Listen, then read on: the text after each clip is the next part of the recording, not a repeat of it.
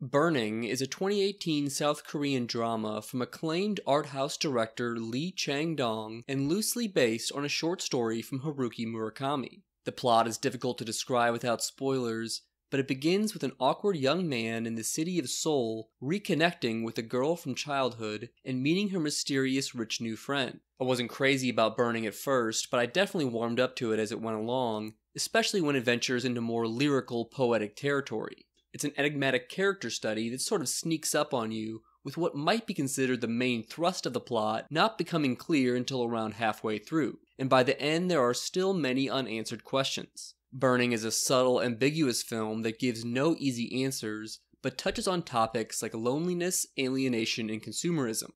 It's quite cerebral and rewards multiple viewings, with many different viable interpretations. The movie is quite long at just under 2.5 hours, and it's certainly deliberately paced with a sparse plot. The acting is good all around, and the standout is American actor Yeun making his Korean language debut as Ben, who gives a hint of his character's dark side without hitting you over the head with it. Jeon Jong-seo is impressive as Hae-mi considering it was her first acting job. Yoo Ah-in is also understated and effective as the film's lead. The cinematography isn't ostentatious, but it's definitely well done, with long takes that really let the scenes breathe. The only times when it's super noticeable is in the striking use of silhouettes. A lot of the film is without music, but I liked what's there as it's atmospheric and distinctive. There's even a piece included from Miles Davis, one of the all-time jazz greats. Burning is definitely not for everyone, but anyone who likes art house film should at least give it a chance.